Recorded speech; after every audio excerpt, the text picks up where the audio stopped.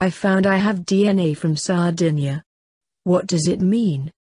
Sardinia sits at a crossroads in the Mediterranean Sea, the second largest island next to Sicily. Surrounded by sparkling turquoise waters, this Mediterranean jewel lies northwest of the toe of the Italian peninsula boot, about 350 kilometers due west of Rome. For evolutionary biologists, islands are often intriguing, geographically isolated pockets with unique populations that can be ripe for exploration. Now, in a new study appearing in the advanced online edition of Molecular Biology and Evolution, an international team led by geneticist Anna Olivieri from the University of Pavia tackles a highly interesting question. What were the origins of the Sardinian population in the context of European prehistory and ancient human migrations? The authors analyzed 3,491 modern, whole mitochondrial DNA genomes from Sardinia, which are only passed down maternally. These were compared with 21 samples of ancient mitogenomes from the island, a large panel of non-Sardinian mitogenomes, and even Otzi, the nickname of Europe's oldest natural mummy, the 3,300 BC-year-old Tyrolean Iceman, to better understand their origins. Their findings show Sardinia as an outlier in the general European genetic landscape. Almost 80% of modern Sardinian mitogenomes belong to branches that cannot be found anywhere else outside the island. Thus, they were defined as Sardinian-specific haplogroups, SSHs, that most likely arose in the island after its initial occupation. Almost all SSHs coalesce in the post-Nuragic, Nuragic and Neolithic Copper Age periods. However, some rare SSHs display age estimates older than 7,800 years ago, the postulated archaeologically based starting time of the Neolithic in Sardinia. Our analyses raise the possibility that several SSHs may have already been present on the island prior to the Neolithic, said Professor Francesco Cucca, from the Institute of Genetic and Biomedical Research, IRGB, at the CNR in Cagliari, Sardinia. The most plausible candidates will include haplogroups K1A2D and U5B1I1, which together comprise almost 3% of modern Sardinians, and possibly others. Such a scenario would not only support archaeological evidence of a Mesolithic occupation of Sardinia, but could also suggest a dual ancestral origin of its first inhabitants. K1A2D is of late Paleolithic Near Eastern ancestry, whereas U5B1I1 harbors deep ancestral roots in Paleolithic Western Europe. This work provides evidence that contemporary Sardinians harbor a unique genetic heritage, as a result of their distinct history and relative isolation from the demographic upheavals of continental Europe.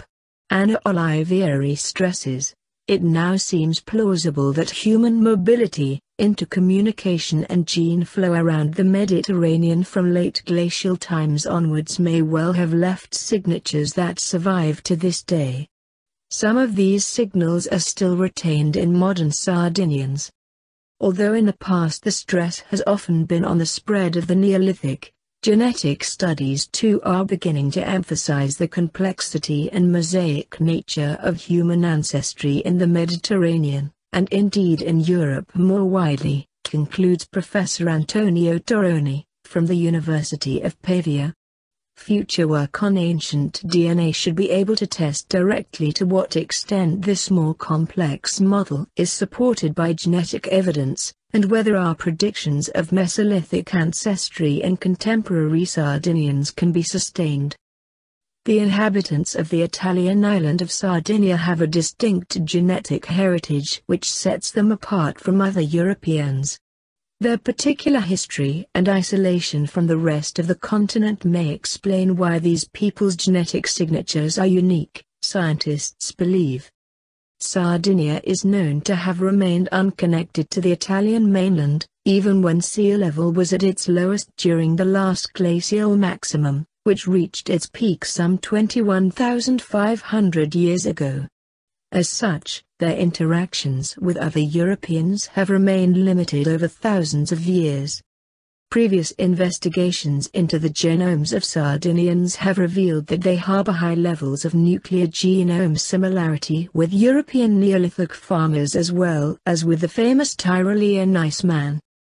However, many scientists believe that these Neolithic farmers were not the first people living on the island. Both archaeological and genetic evidence suggest that pre-Neolithic European people already inhabited Sardinia by 13,000 years ago, during the Mesolithic era, and have also left a trace in the genomes of modern Sardinians, but not everyone agrees with this theory. A study now published in Molecular Biology and Evolution sheds a new light on Sardinians' complex ancestry. By looking at mitochondrial DNA-genetic material passed on by mothers to offspring, instead of nuclear DNA, the researchers help clarify the population's genetic links with modern and ancient Europeans. They also attempt to settle the debate about who the first inhabitants of the island were. A genetic window into the past. The scientists analyzed a total of 3,491 mitochondrial DNA samples from the present-day population on the island. They compared them with 21 ancient samples collected from skeletal remains found in rock-cut tombs, megalithic tombs, caves and rock shelters dating back to between 3,000 to 6,100 years ago.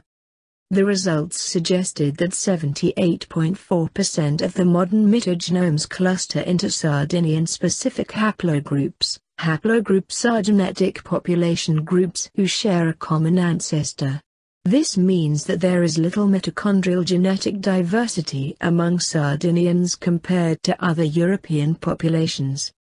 That percentage is extremely high, lead author Dr. Maria Palla said. If you look at Europeans as a whole, you cannot essentially distinguish an English person from an Italian or a French, because Europeans have mixed together for a long time. Sardinians thus appear to harbor a unique genetic heritage.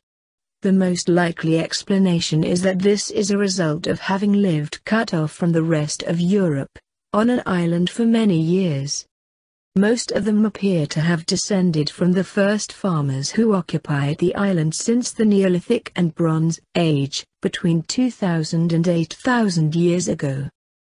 However, the findings do not completely discard the hypothesis that another population already lived on the island some 13,000 years ago. In fact, the study confirms that traces of these ancient peoples' DNA may be found in some modern Sardinians. The scientists have identified two haplogroups which may have been present on the island before the arrival of the first Neolithic farmers. These haplogroups are called K1A2D and U5B1I1, and together comprise almost 3% of modern Sardinians.